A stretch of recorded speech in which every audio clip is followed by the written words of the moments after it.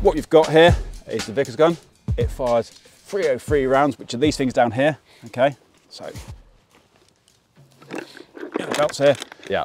And these are interchangeable with the rifle. So okay. they fire the same, the short magazine, the Enfield, will fire the same round that the Vickers gun will fire. It's water cooled. You've got this whopping great jacket around the barrel here, because as you fire it, you're going to put lots of rounds through it, and that barrel's going to get hot.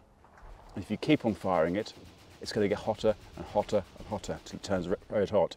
That's not good for barrels, so you need to have some way of sort of keeping them cool. Essentially, what's going to happen is that the water will boil inside there. It'll vaporise, it'll go down this tube here into the condenser box, and then you can refill it again when it cools down. Very smart, but I'm guessing with all that water and all that extra kit, is it a bit of a handful to carry around? It is, yes. It's not lightweight, so it's normally broken down into two bits. You've got the main Vickers gun here, and you've got the tripod as well, so those will be carried by different people.